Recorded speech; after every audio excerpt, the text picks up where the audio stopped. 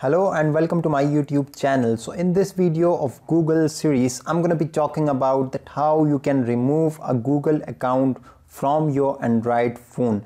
But before starting the video, if you are new to my channel, then don't forget to click on the red subscribe button and the bell icon as well. So let's start our video. First of all, to remove your Google account from your phone, you need to open your settings, your phone settings, and after that scroll down and you'll have to open accounts. Okay, this one, I'll tap this, and from here you need to open Google. Okay, these are the emails I've registered to my phone, so I wanna delete this one, so I will open this.